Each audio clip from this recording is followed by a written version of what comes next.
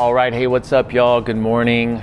I had an amazing day yesterday with some really good learning points that after each one of the conversations and meetings, I was like, I need to share this. There's some really good points here that I feel like could benefit someone out there that's watching or listening.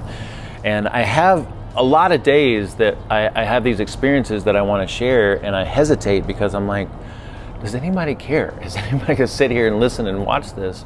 And then I remember what it is that we're trying to do. We're trying to help people live their most amazing life possible. And I say we, I'm talking about myself and our community, and I'm talking about the leaders that I interact with on a daily basis, and especially Colby. Colby and I sit down and we talk every single day about how to optimize things for ourselves, and also how to help people get engaged and stay on track. And it seems like we're up against so much, because not only is what we're teaching somewhat counter-conventional wisdom, but then we're also dealing with emotions and habituations and urges and cravings, and then the challenges of just human interaction and people getting up in their heads and people falling off and coming back on. And it's just a really interesting journey that we're on here together, and something that we acknowledge each and every day is that we are on this journey too. Like first of all, like most of the things that we talk about with people are things that we are either working with ourselves or have worked with at some point,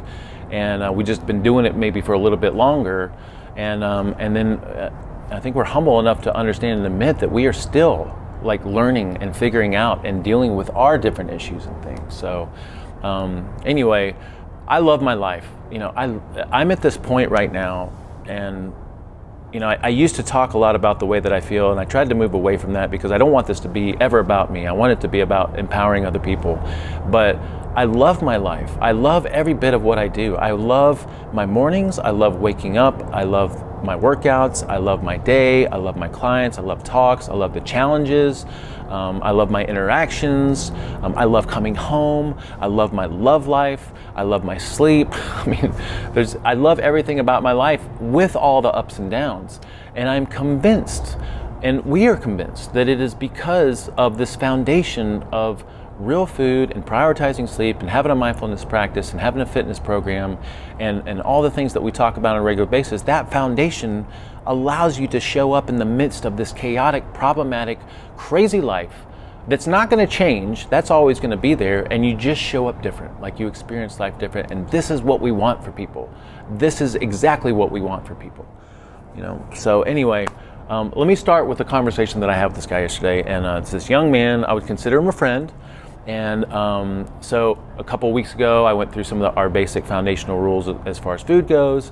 And for him, I think he's one of these people that knows too much. Like, he comes into this, not that you can know too much, but it's like you have too much in the back of your mind, too many concepts, and it interferes with you experimenting with something.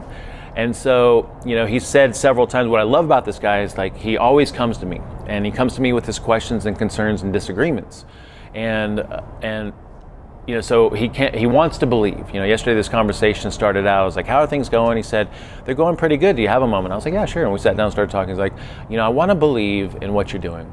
And by the way, I've implemented what you've said, and I feel better already, and I'm sleeping better, and my digestion's better.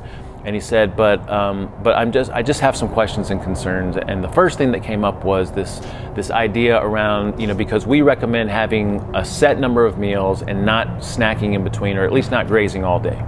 And so his concern is, do you ever have people that are not hitting their total caloric intake needs of the day, and therefore have some low energy levels because they're not eating so often? And I thought that was a really good question, and it brought up this idea of why we teach people not to restrict the most nutrient dense of the foods. When it comes to animal foods and traditional fats and nutrient dense vegetables, we don't have any restriction whatsoever. We don't tell people to hit a certain amount of ounces of protein or meat, or a certain amount of ounces of vegetables or fat or anything else, because we want people to eat those things liberally, because those are the things that flood your body with nutrients. And if you allow yourself to eat to fullness when it comes to those foods, you are giving your body everything that it needs, and also allowing and facilitating the body to communicate with you about what it needs. And if you're eating those nutrient-dense foods and as much as you want, then what you're going to notice is that your body auto-regulates its appetite. It has auto-satiation because it is getting what it needs, and it starts to tell you, I need more or less, right? In the form of like being hungry or less hungry, right?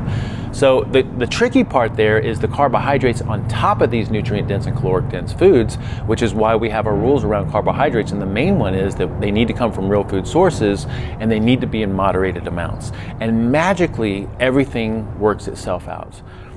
We've gone through our years of complication. My first 5 years here in Vegas were all about weighing and measuring and inputting numbers and testing glucose and ketones, and we had spreadsheets. And I remember me and my cohorts, my nutrition cohorts, and I have several across the country that I interact with regularly, we'd always say you have to complicate things to simplify things, and it always comes back to the same basic rules.